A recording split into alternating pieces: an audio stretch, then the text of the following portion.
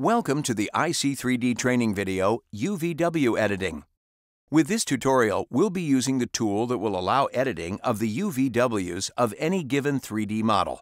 This will help us align artwork and create the desired visual appearance. In this example, we'll align the UVWs of a cube to create a simple textured box. Starting with a 1 by 1 by 1 cube, we'll first create a new UVW map of the object. Selecting the cube and clicking the UVW Editor tool found in the Object Editor tab, you're prompted to create a new base artwork. Using the default width and height, we'll select a box mapping style and click OK. Then click Yes to overwrite. Within the UVW Editor, we'll close the window and click Save Guides to allow Illustrator to show us our UVW lines when placing artwork.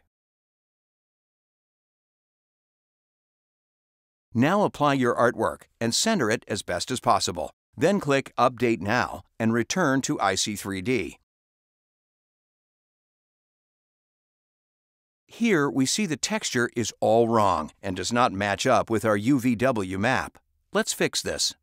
Going back into the UVW Editor, we'll now see our artwork underneath the UVW.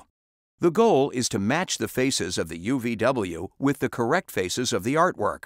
We can select the points or the faces of our UVWs and use traditional tools like Translate and Rotate, and scale with new tools, Move with Box, and Curve in order to align the UVWs properly to our artwork.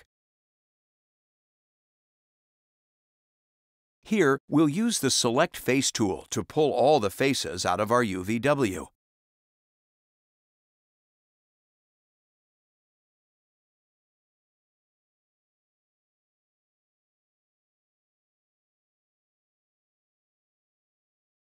With the Move with Box tool, we're able to scale and translate our UVWs using the control vertices of the green box.